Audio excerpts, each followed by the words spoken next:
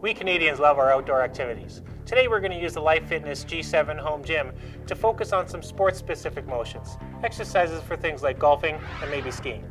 All right, Maureen, let's see if we can get a little bit of power into that golf swing of yours. Okay. All right, so grab the high pulley, just like you're grabbing onto a golf club, and we're going to start the first half of the golf swing. Starting up nice and high and drawing it down to your side. And how heavy should this weight be?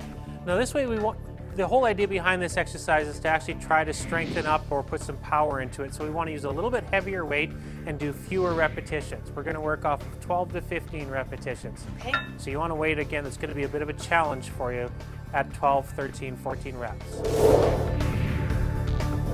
All right, Maureen, now we got to make sure that that power lasts through the bottom of the stroke. So grabbing onto the lower pulley, bringing the hands up to above your shoulders.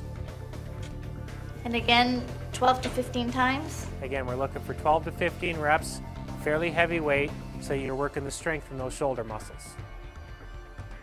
And then do I turn this around so that I'm doing the opposite side? Yeah, exactly. You want to make sure that you're building balance inside of your body all the time. So although you might be a right-handed golfer, make sure that you practice for the left side as well. Keeps all the muscles around both shoulders good and strong, and builds a lot of stability around the hip joints. All right, Maureen, we took care of your time out in the links. Now let's hit the slopes with some exercises to help strengthen up your muscles while you're skiing.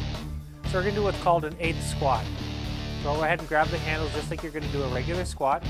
Come down about halfway. This time you're only going to come up about 4 or 5 inches.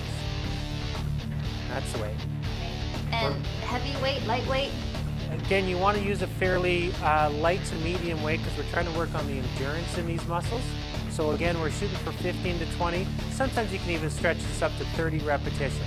Now, Jamie, this isn't going to make me have really big thighs, is it? This is not going to make you have big thighs, but it's going to make you have strong thighs so that those thighs don't get sore when you're out in the slopes. Just a few simple exercises like that can really improve your performance out in the links or on the hills. See you next week.